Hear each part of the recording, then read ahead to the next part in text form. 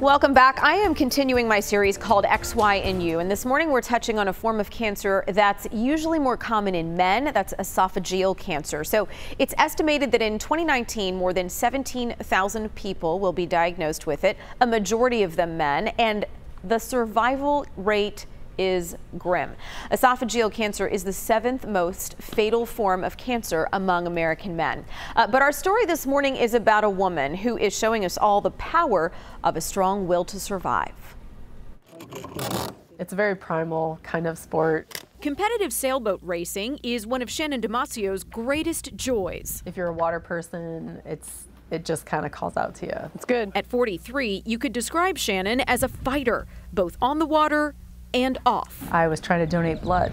There was a blood drive at work. When they took my blood sample, they said, "You can't donate blood, you're severely anemic, and you should probably go see a doctor." No one suspected it was cancer, but it was cancer. Shannon, a mom of 2 young girls, was diagnosed with stage 1 metastatic esophageal cancer. Let's go over the ones that you did last week. Dr. Wendy Mahone-Johnson is Shannon's oncologist. They looked great. She says doctors are seeing more cases of cancer in the lower part of the esophagus, where it meets the stomach. With esophageal cancers, oftentimes there may be symptoms of difficulty with swallowing food. Have you take a deep breath? Why? Because of food choices and acid reflux, which changes cells in the lower esophagus. Okay, good. Lucky for Shannon, her cancer was caught early.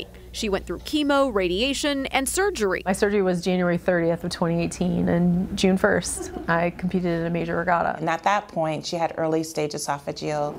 We had hoped that she would be a long-term survivor without disease and cured. But treatment didn't wipe out Shannon's cancer. It was a shock and very scary because now I'm stage 4. She went from stage 1 to stage 4 in a year. She does understand that her cancer is incurable. The only option now is to manage it, which she's doing with immunotherapy and additional chemo. You feel like you did all the right stuff. You went through all the treatment, you went through the surgery, you recovered from it, returned to life.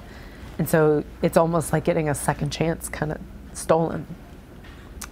But then you get back to it and you fight it and you keep going. Can't stop.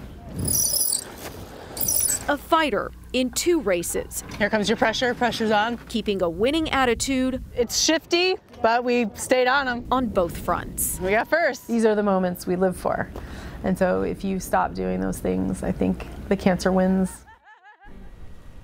Now here's the deal. Shannon did not have symptoms, so if you are experiencing some of what the doctor described, please make an appointment. Go get checked out.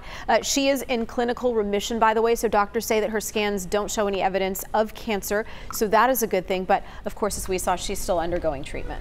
Gosh. Yeah. Very raw there, very real with how that was. Thanks for sharing that. Yeah.